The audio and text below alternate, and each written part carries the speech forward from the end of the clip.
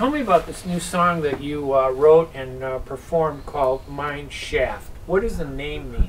So Mineshaft, the song it's an ambient acoustic song, and to answer the question, the whole idea of Mineshaft is if you listen to the song, it's very grungy, metallic, and echoey. And now if you've been in a mineshaft, it's a dark, metallic, echoey place. So the song title is supposed to represent what would it be like inside a dark, abandoned mineshaft. Okay, and I was going to ask, there are no lyrics to the music. Was that intentional, or are you planning to add lyrics to it later?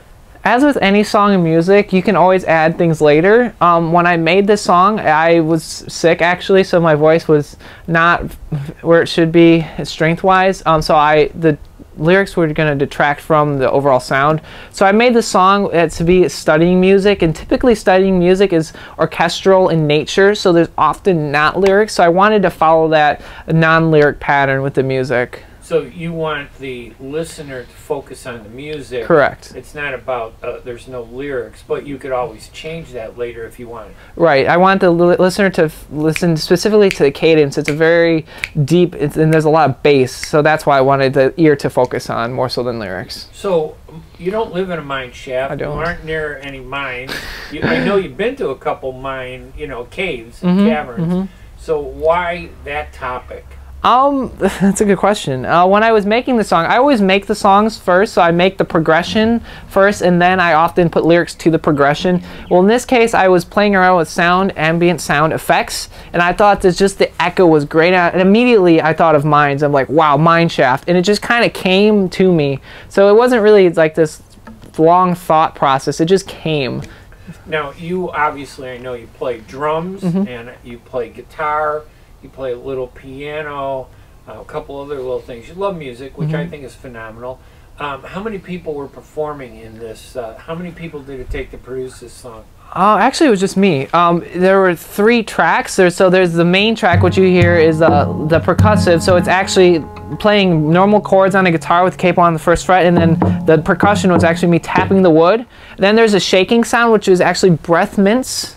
And then the main percussion part was hitting a mouse pad. So it was me 3 separate times. All right, and what was this about, a mint or something? Yeah, so breath mints. So like breath mints? Yeah. Music? Okay. So I found that if you shake it, it makes a maraca sound, and if you put a little bit of echo on it, it sounds really ominous, better than a real maraca. Did you use anything else in this song to produce sound? There are some through Logic Pro. Logic offers some great sound effects and sound enhancements. So some of the echoey, especially with the guitar, yeah. But other than that, there were 3 main things: percussion on a mouse pad, maracas, and guitar. That's it. Okay, the song is Mineshaft, and it's not your first song. You have you like to write music. I do. You like to perform music.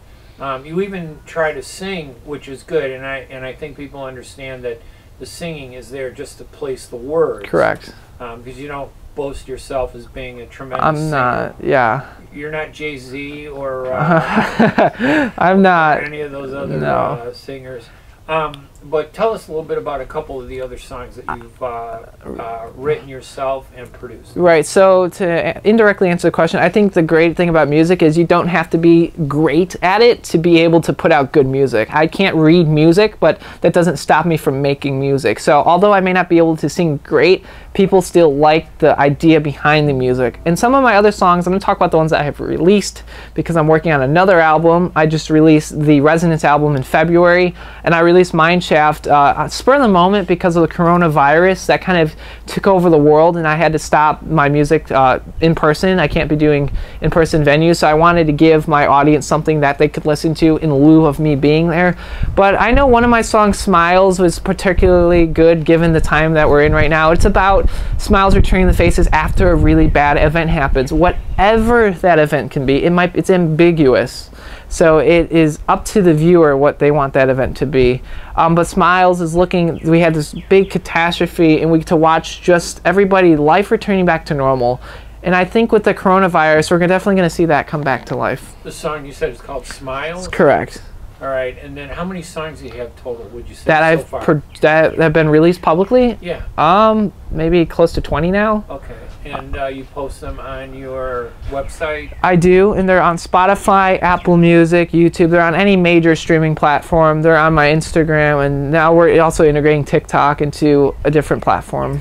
Really? I mean, you're not making a lot of money yet, but you're doing okay. But is it about the money or is it something else? It's definitely not about the money. I love making people feel happy, and music is a way to do that. You can put a smile on somebody's face. You can make them feel great. You can make them think about past memories. So I think being able to do that to people is what the music industry is about, just being able to change somebody's life or have that positive impact on them.